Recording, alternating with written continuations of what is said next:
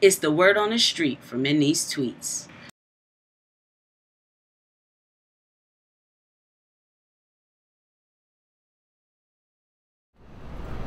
So we are the people of North Carolina, and we are asking, who's pulling for us? Yeah! Who's pulling for us? We're out here today to ask a simple question: who's pulling for us? At the end of the day, the ratepayers and citizens of North Carolina feel that those who are supposed to serve them, the General Assembly, our governor, the NCUC, the Department of Environment and Natural Resources, institutions that are supposed to serve and pull for us, are actually pulling at the end of the day for Duke Energy. So what we have last night is a bill that is not a bill for the people, it's a bill for Duke Energy.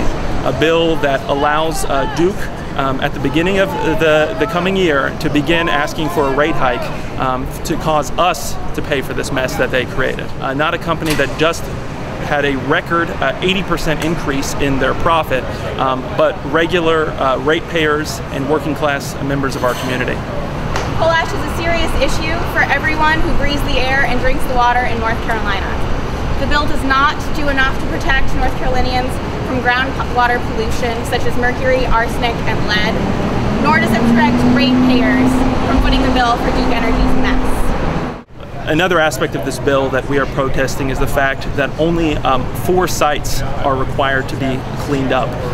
These are the only sites that are seen as high priority. The rest of the sites can essentially be capped in place, and what that means is that the pollution remains there and can seep into our groundwater. So we're calling for lined landfills away from population centers to make sure that the coal ash is safely disposed of and that it does not harm the people in our communities nor our environment. Unfortunately, the legislature has sided once again with the utility and monopoly and not the people of North Carolina. And that's the word on the street from MECTEX in these streets.